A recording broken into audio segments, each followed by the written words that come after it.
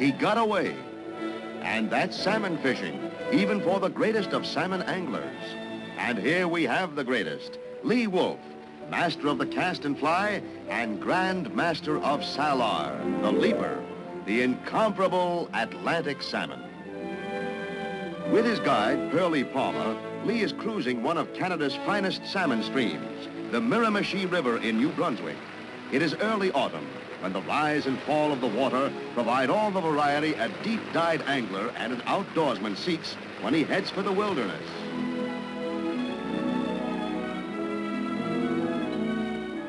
For centuries, the salmon used to be the fish of millionaires and poachers. In Norway, Scotland, England, and Spain, he ruled the angler's roost.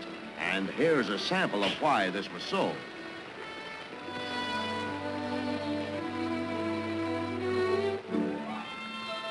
He's taking the fly. He's got it.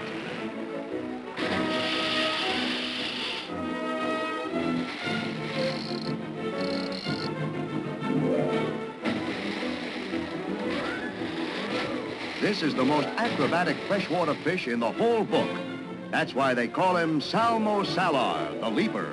The light but steady pressure of the rod, the pull of the current, and his own explosive energy have beaten him. The salmon sport seldom fights a salmon. He uses light tackle, a gentle touch, and infinite patience. Pearlie's getting the net ready.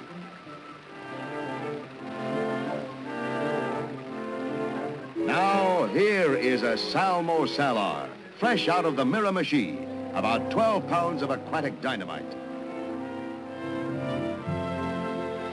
Time, however, for a change. Wulff has been fishing with normal salmon tackle, a 9-foot rod weighing about 6 ounces. Now he's got something else up this aluminum sleeve. It's a 6-foot toothpick of plastic and split bamboo. It weighs a mere 1 3/4 ounces. If Pearlie looks a bit skeptical that a little stick like this will handle a 10 or 15-pound fish, he's certainly within his rights.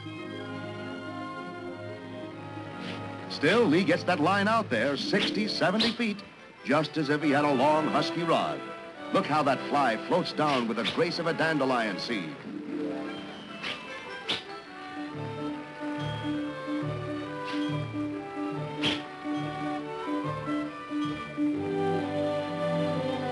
Here's a client, and here's the show. That real scream. Then the fish gives a little slack, and he jumps again. But by just reeling when he has slack, letting her rip